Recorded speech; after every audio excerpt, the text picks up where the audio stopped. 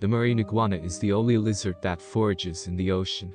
They live only on the Galapagos Islands, and like many Galapagos species, they have adapted to an island lifestyle.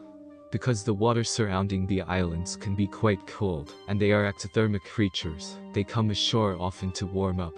Marine iguanas are most noted for their ability to feed in shallow, marine waters. They have flattened faces, bone-plated heads, thick bodies, relatively short legs, and spines that extend from neck to tail. Their claws are long and sharp for clinging to rocks on shore or underwater in heavy currents. They are herbivores and eat marine algae growing along rocky shores and underwater. In the water, they swim with a snake-like motion and hold themselves against the bottom with their long claws in order to graze.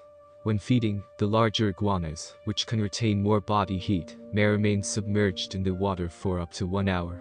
Though they feed in the water, marine iguanas are predominantly terrestrial.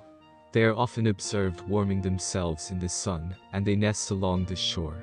These creatures vary in body size, which is different depending on the island the individual iguana inhabits. They can grow to 4.3 feet long, while females are generally about 2 feet long. Marine iguanas are also known for their very efficient salt glands, where they sneeze out salt.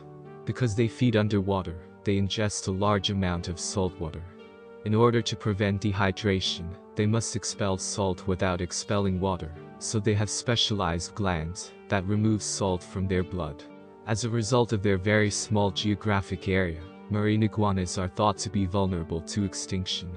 They have complete legal protection in the Galapagos Islands, but invasive species continue to threaten subspecies on some islands.